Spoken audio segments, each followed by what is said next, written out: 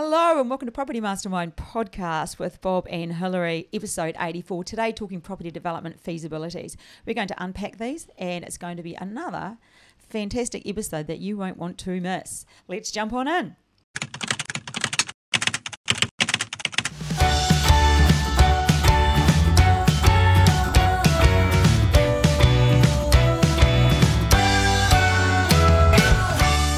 Welcome to Property Mastermind podcast, episode 84, as I said, and today giving away a copy of Property Millionaires Exposed. If you'd like a copy of this, subscribe to our YouTube channel. We get a notification, you go in the draw, and you could be next week's winner. Last week's winner, the winner for this week, is Paul Harrison. Paul, this book will be in the post to you. I will reach out for your address and you will receive a copy in the mail. And as Bob says, go straight to page 121 where it's all about property development. Anyway, Bob, we're on. This episode's coming out January... 23. Yeah, but is it 19th? Not the year. Not sure. January the 19th. Sounds good. I'm not sure. It's hard to know. We pre-recorded a few prior to Christmas, so that's must be about the 19th. This will be out. Okay. Well, that's pretty good. That's about a week before Australia Day, roughly. It is a week before Australia Day, and as a Kiwi, I have to say, I still celebrate Australia Day well. Well, you do, but any excuse for a celebration with you. I mean, I'm sure you celebrate, is it Waitangi Day or whatever it is in New Zealand? So Waitangi Day. Waitangi Day. It is Waitangi Day. We just went inland a bit to check out some of Australia and went to Lismore. We did go to see Lismore, and talk to people, see how they're recovering down there. You did a bit of a walk up the street, talked to a lot of business owners. Certainly was eye-opening when we saw how high that water went. I was shocked. I was shocked. And it was apparently 2 metres higher than the previous record. And remember, I pulled out that chart off the internet of every flood level since 1870, so 150 years of floods. And, there's quite a lot of floods around the same level, and that was like heavy, big floods. And then 2022 was like off the chart. Oh, it was crazy. Probably only about 30% of businesses being back, would you say? Probably, yeah. We walked up and down the streets of Lismore, dropped in and saw people who were back in business, and you had some good conversations, I know, with some of those people. Just finding out how it was for them, it was really interesting. How they recover, what they did. So you do our bit to sort of support the local economy. That's where I was heading. Remember what I bought in Lismore? Tell me. An Australian bikini for Australia Day. For Australia Day, with the Union Jack and the. It was very Australian, I'd have to say, for a Kiwi. I thought it was kind of funny. I wonder what a New Zealand bikini looks like. Pretty much the same. It's just missing one of the stars. And there's a trend. One of the Southern Cross stars is missing. And they're a different colour. Yeah, it would be. Yeah. Ours are transposed the other way. Although I just feel a bit more like an Australian these days. Well, you're here. I am here.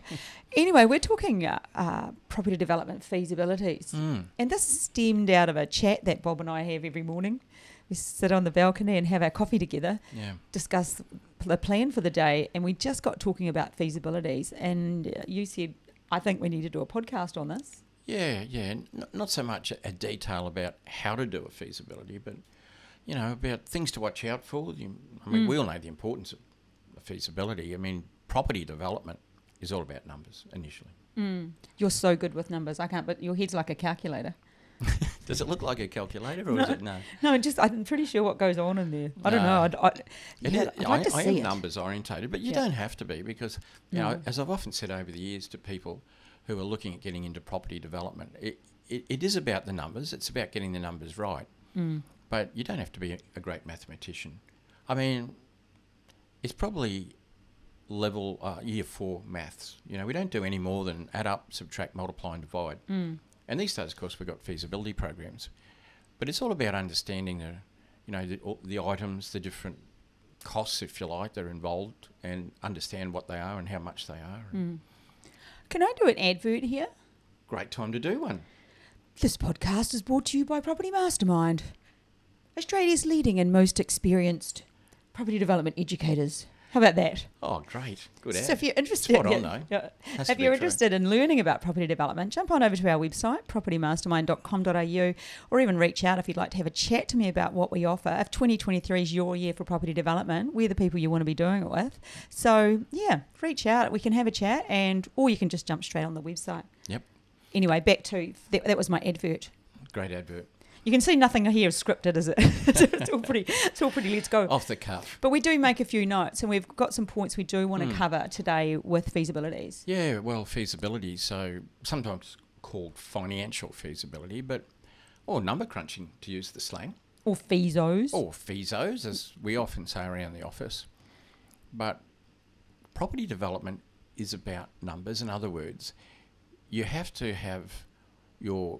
It's a bit like a profit and loss statement in a way. You know how you've got income less all your expenditure equals your profit, and that's really what it is. It's no different.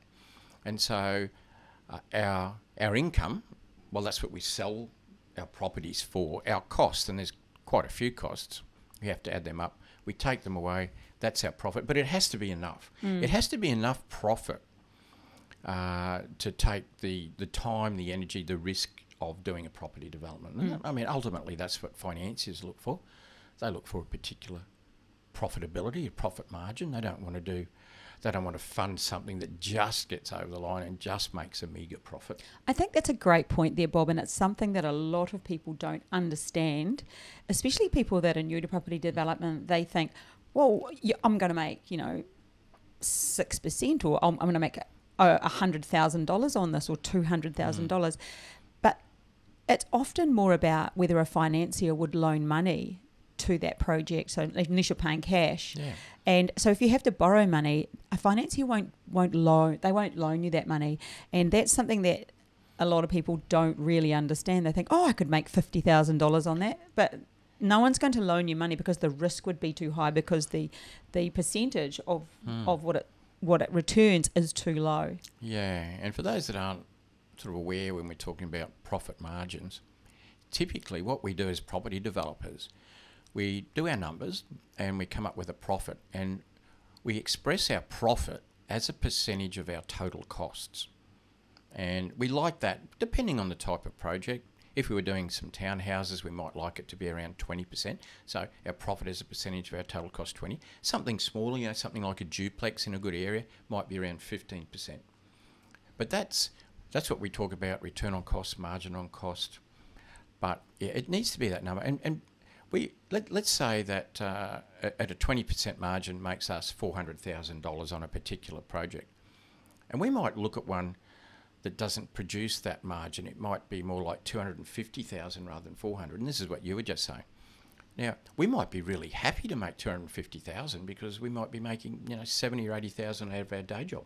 We think, I'd gladly do it for 250,000.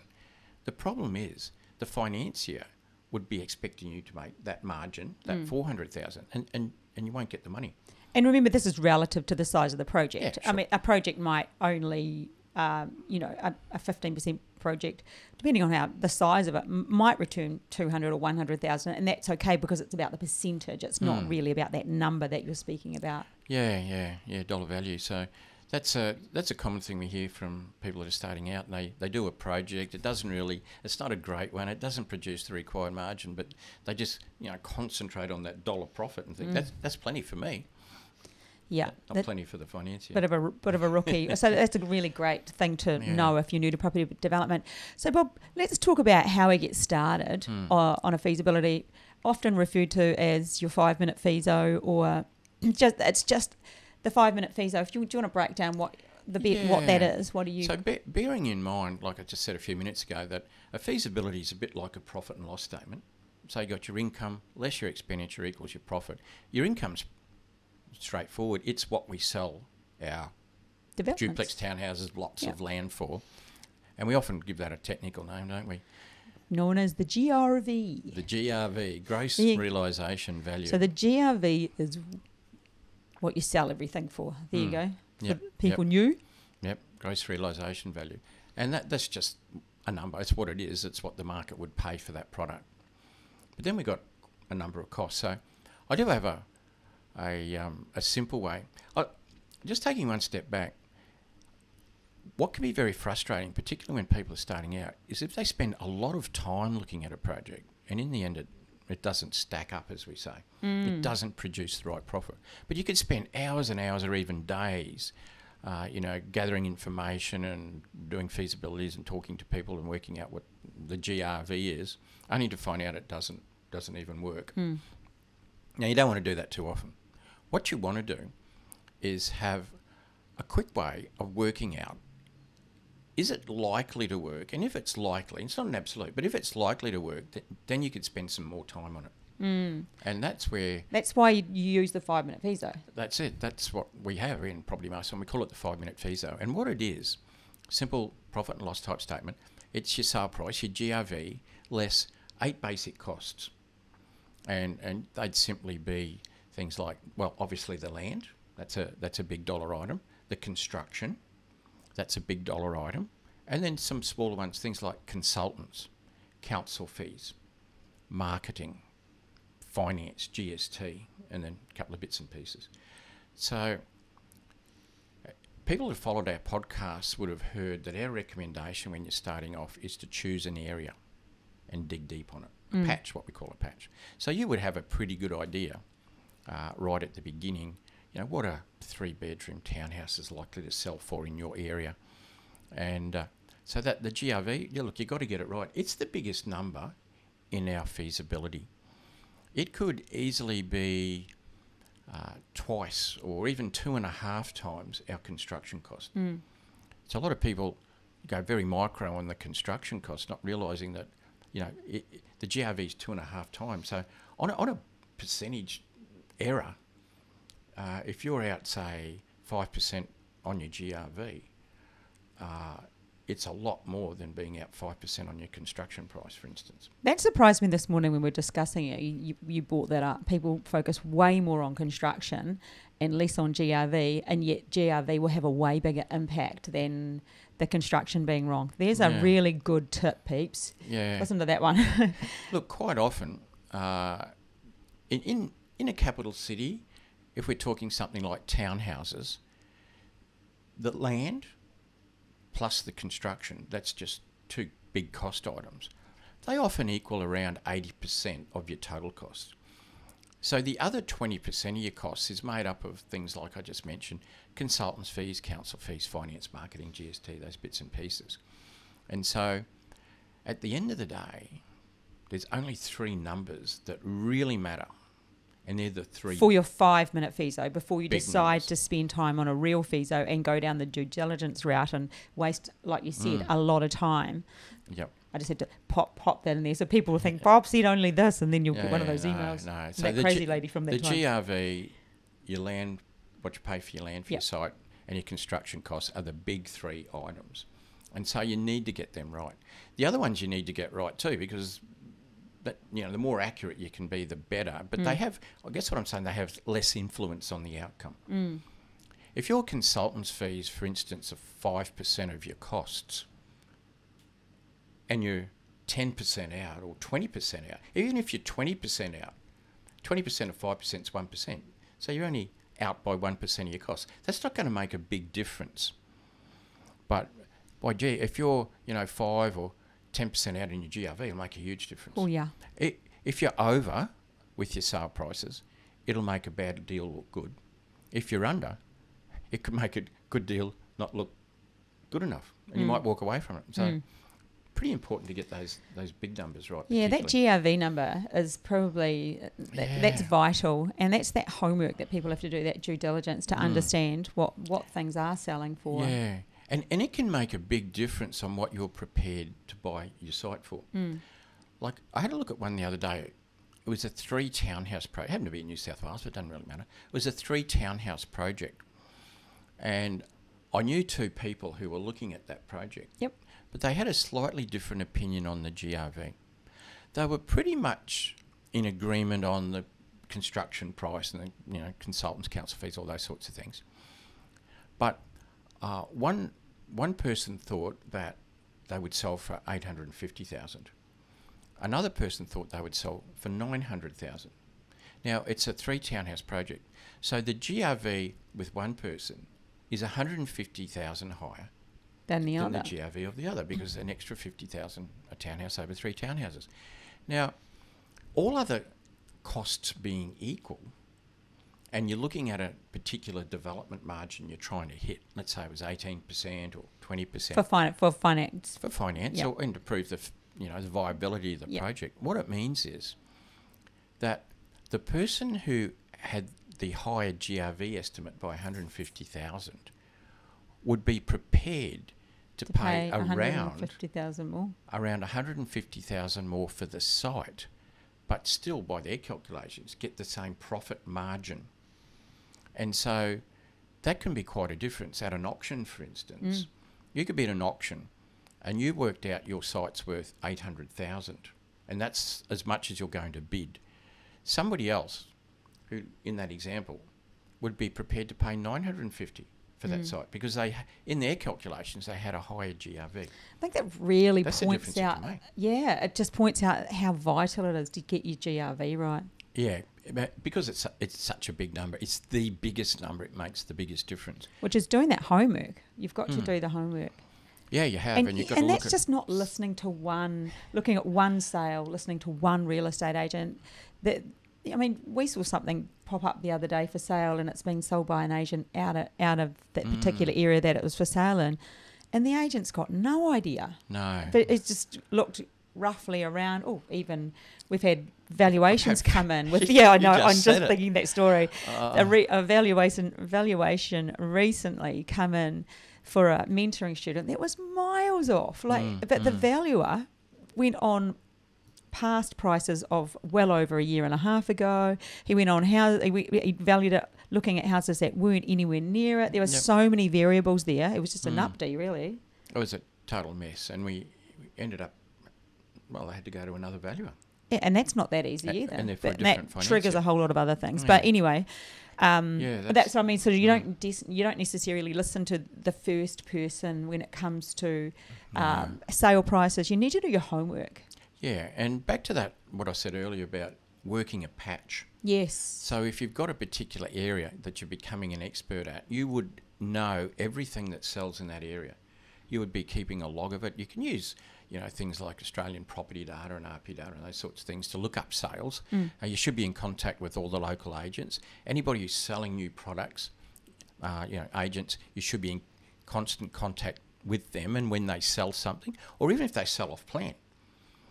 If an agent sells a property off plan, it might not show up on Australian property data, for instance, for 6 or 12 months until it settles. Is it that? Oh, of course. No one knows about it until it settles. Right, delayed other settlements. Than the agent and the purchaser and the seller, pretty much. Right.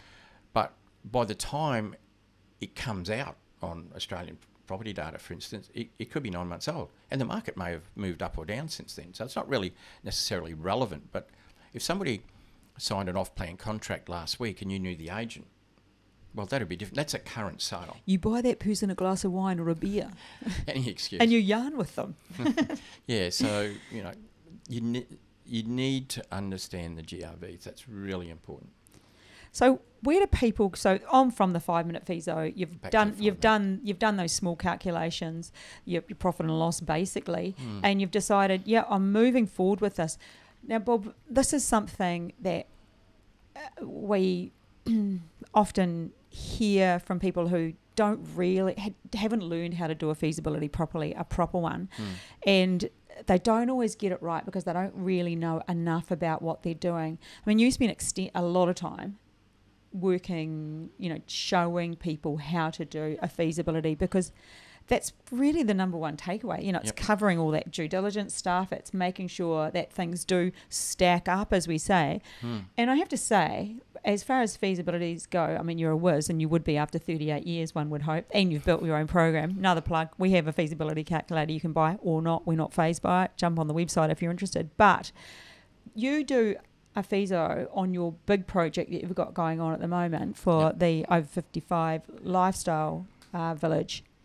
You do a feasibility every 3 months on that same project. So you keep going over that. Updating it, yeah. So that's the level of experience, professionalism, That's what's required if you're doing something, for those people doing something bigger. And some people start big straight away.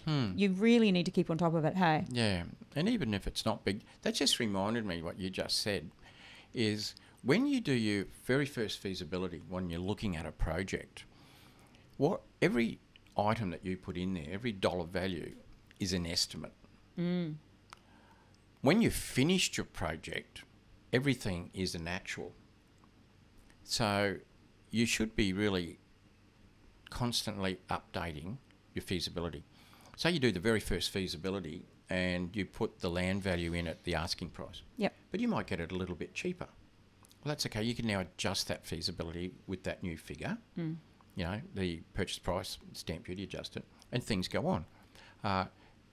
Your consultant's fees might be a little bit more, a little bit less than what you estimated. Well, put them in as, you know, as you find them out. And so what happens, it's gone from all estimates and no actuals to all actuals and no estimates at the end.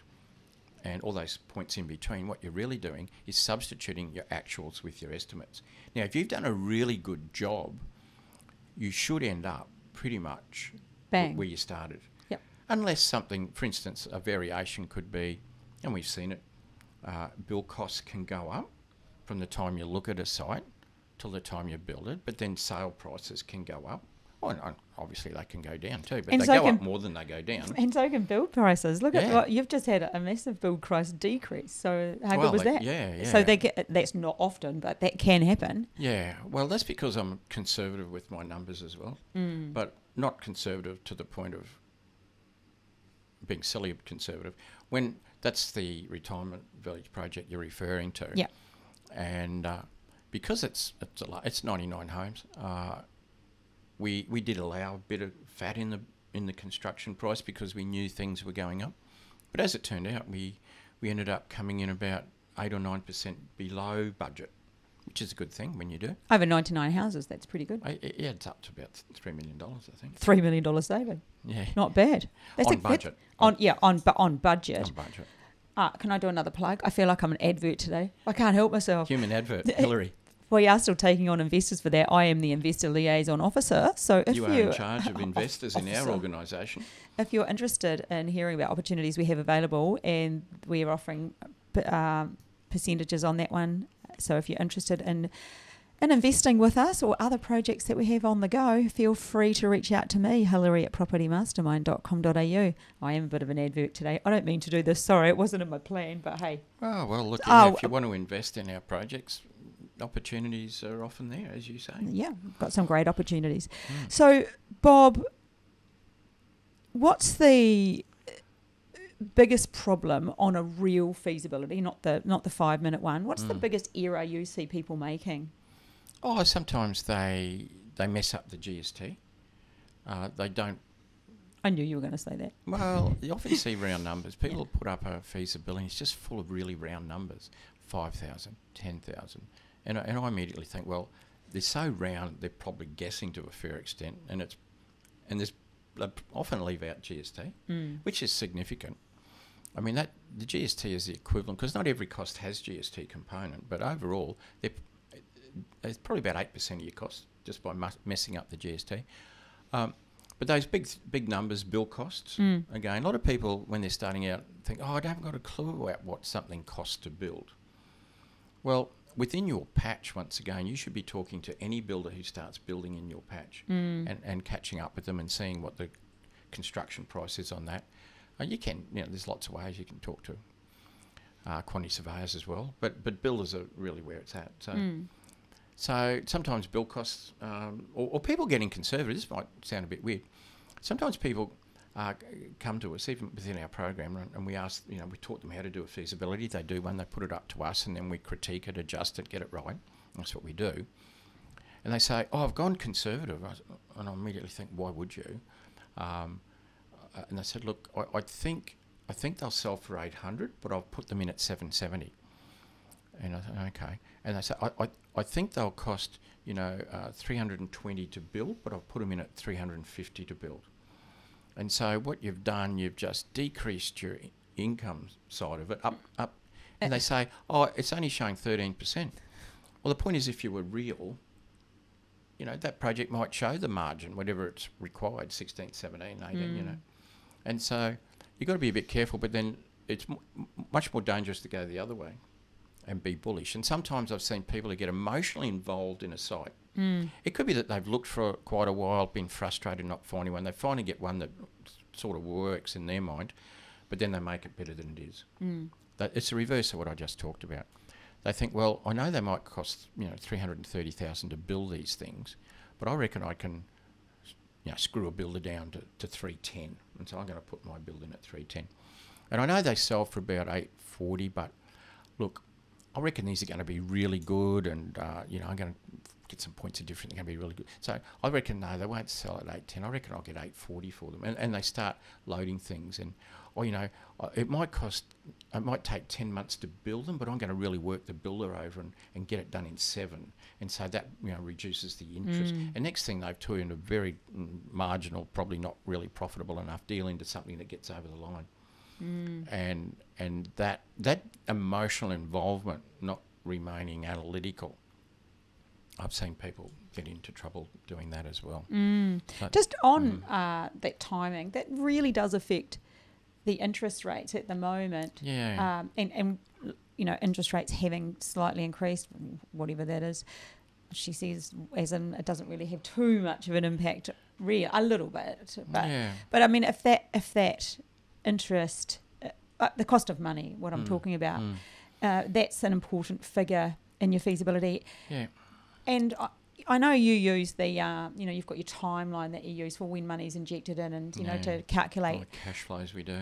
Yeah, so when you're not always paying for that money the whole time, and so I suppose that's another aspect of feasibilities that people don't really understand either. Finance is a big subject. Finance is such a big, because you don't borrow necessarily the whole lot at the start, and if it's drip fed in, you're not paying the interest and all of just that. Ideally on on what the you're drawn using. down. Yeah.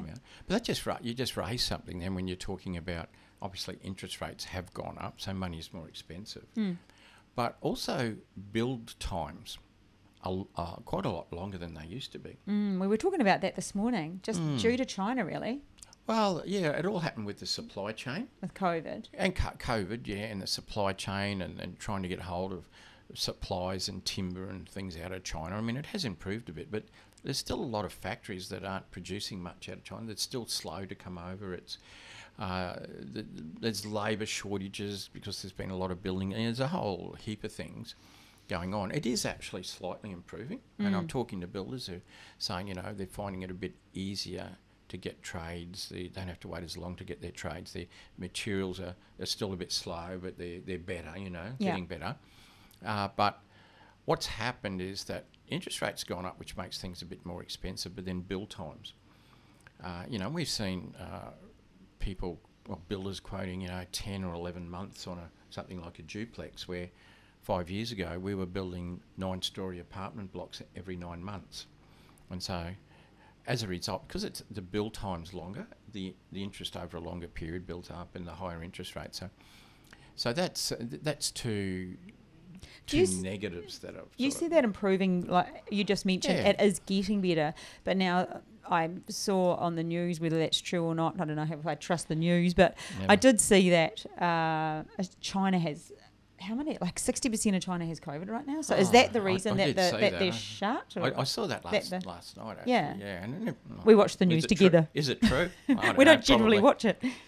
But I think what I'm hearing is, like, everything just shut down basically over there, during COVID, and factories have opened up, but they're not at full production, and they're nowhere near full production.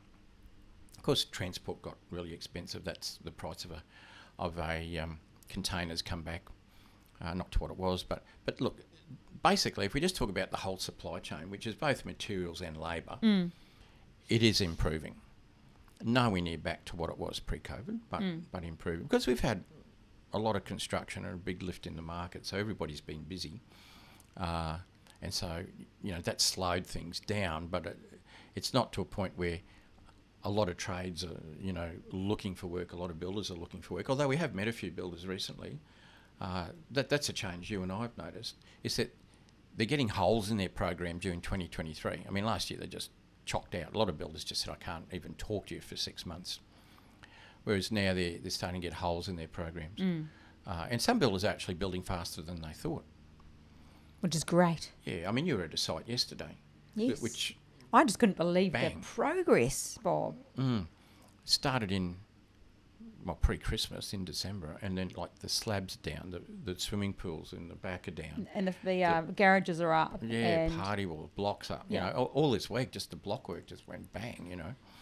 That was very quick. I'm going to go back, have a sort of maybe on Friday and see how fast. I hope it's not one of those ones. It goes fast, it goes slow. Goes fast, it goes slow. No, they're pretty well on top of it. And this builder that on that project's expecting to finish well ahead of his program, which suits the builder perfectly because they get that amount of money quicker. Yeah. Instead of getting, you know, X dollars over a 12-month contract, if he can do it in 8, he gets X dollars in 8 months. So that's a lot better than 12, and then gets them onto other jobs quicker. That's a great way to look at it, Bob. And I suppose a lot of people don't look at it like that. I'd never looked at it like that. That's really, that's a great way to look at it. Well, it enables them to turn their money over quicker and get onto more jobs. There you go. You heard it here first. So, some builders have often said to me, will you give me a bonus if I finish early? And I said, if you finish early, you're already getting a bonus, brother. Yeah. Or sister. No, I haven't seen it. I don't know if we've got any guild builders on any sites of ours at the moment. Not at the moment, no. Not yet. There are a couple of female builders around. Well, Bob, I think we could summarise our episode 84. Yeah. A few things. Well, a few things. I guess to come out of it is do a quick feasibility like the one I mentioned, the 5-minute one with the income and the 8 costs. And just the whole point of that, you wouldn't buy it off a 5-minute feasibility, but it sort of tells you, well, it's looking okay. I should spend more time on it. But if it looks bad, better to kill it quickly. Don't waste time. And I guess the other thing to come out of it is the 3 big numbers typically in a construction type project are the GRV, by far the biggest, but construction and land. They're the 3 you really got to get right. And we've seen what an incredible effect the GRV number has on the financial outcome of a project, and how critical it is to get those numbers right. Yeah, some great nuggets of gold. Thanks, Bob, for your wisdom again. It's so important. Of all the people I've seen get into trouble over the last almost 40 years, and I bump into people, and sometimes people phone us even out of the blue, it's nearly always they get the numbers wrong. Yeah. Sometimes it's a feasibility thing. They bought a block of land that floods and they didn't know or something. But I mean, generally, that's the problem. They get all the numbers wrong.